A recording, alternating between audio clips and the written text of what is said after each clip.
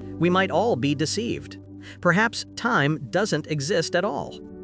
The speed of light, at 300,000 kilometers per second, is the ultimate speed limit for information in the universe. Yet time itself, often considered in relation to light speed, has been a subject of controversy throughout history. In Newton's physics, time was defined as an absolute, uniform flow, a single, irreversible arrow moving strictly from past to future. Einstein, however, disagreed. He firmly believed that time and space are interconnected.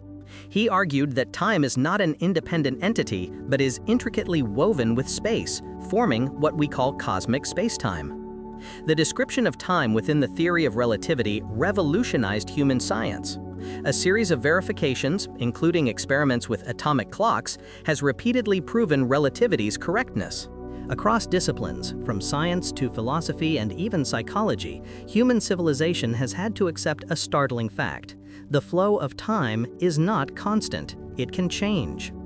Einstein had long believed that time is merely an illusion, a perception created by the human brain operating under Earth's specific gravity and in relation to the speed of light. He suggested that time itself might not fundamentally exist. For instance, time near a black hole passes far more slowly than it does on Earth.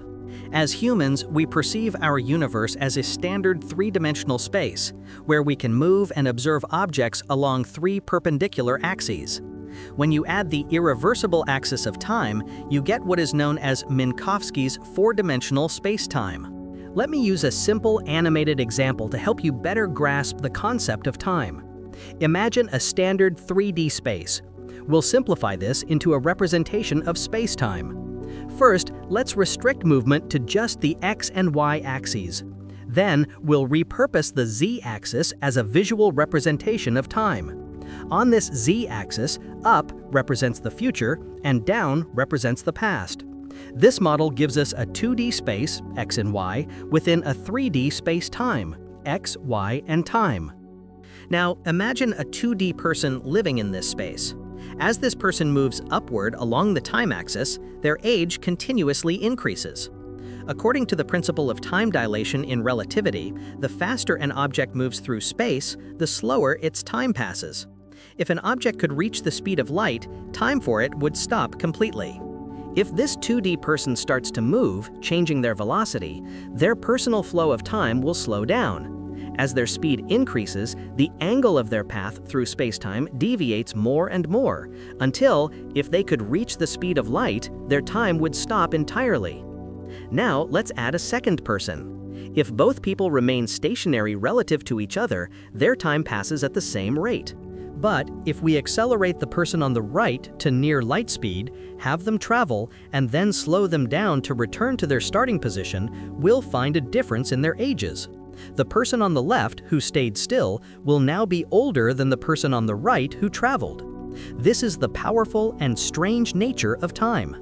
If you're lying in bed sleeping while I'm speeding down the highway, my time is technically passing ever so slightly slower than yours. In reality, this difference is impossible to detect because, relative to the speed of light, our everyday speeds are incredibly slow.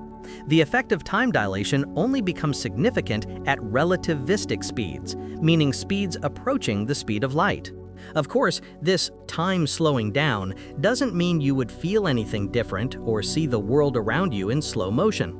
It's not that your personal, subjective time changes. You don't live longer in an absolute sense just by moving fast. It's simply that, from the perspective of a stationary observer, your time has passed more slowly. In other words, relative to someone in a slower moving or lower gravity frame of reference, your clock and your aging process has run slower. That's all. This is Einstein's theory of relativity. It forces us to rethink the very nature of time and, in doing so, reveals a profound truth about our reality. A being living in a 2D world could never truly comprehend this third dimension of time. And similarly, we, living in our 3D world, may be equally unable to fully comprehend the true nature of our own dimensions, or those that may lie beyond. Many scientists speculate that if higher dimensional spacetime exists, then time might be like a winding river. A being from a higher dimension could step out of the river onto its bank and from there travel upstream to the past or downstream to the future.